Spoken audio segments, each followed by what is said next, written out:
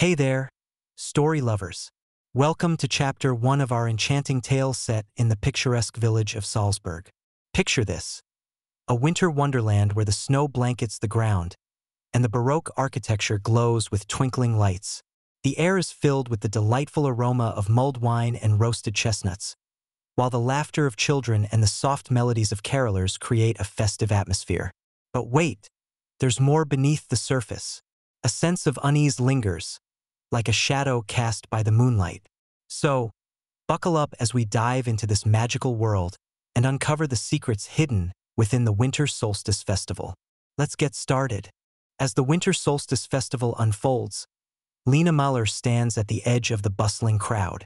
Her long, wavy chestnut hair dances in the chilly breeze, and her bright green eyes are wide with a mix of excitement and trepidation. Today is the day of the mysterious ice sculpture's unveiling, a tradition deeply rooted in the village's folklore. Lena feels an inexplicable pull towards it, her curiosity piqued by the stories of old. The air is thick with anticipation, and Lena's heart races as she contemplates the secrets the sculpture might hold. It's a moment of wonder and mystery as the village gathers to witness this age-old tradition. Beside Lena stands Jonas Fischer, her closest friend. His tousled dark hair frames a face marked by skepticism, and his piercing blue eyes scan the crowd with a critical gaze.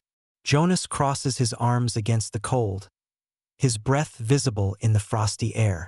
"I don't see why everyone is so enchanted by a block of ice," he mutters, searching for logic amidst the chaos of emotion that surrounds them. Lena shoots him a playful glare, her breath mingling with the cold. "You just don't understand, Jonas. It's not just ice. It's a part of our history." Their banter adds a touch of warmth to the chilly atmosphere as they stand on the brink of uncovering the village's secrets. As the villagers gather around the frozen river, Greta Weiss, the village elder, approaches the group. Her silver hair glistens under the pale winter sun, and her deep-set eyes twinkle with wisdom. Greta's voice, a soft melody, cuts through the chatter of the crowd. "Ah, the ice sculpture," she begins, weaving a tapestry of stories that resonate with Lena's heart. Greta shares haunting tales of ancestors who once walked these very streets, their spirits intertwined with the ice. But as the stories unfold, a tension ripples through the crowd. Skeptical townsfolk voice their concerns, fearing that the investigation into the sculpture might awaken dark spirits, disrupting the delicate balance of their traditions. It's a moment of reflection and unease, as the past presses against the present, urging Lena and her friends to uncover the truth.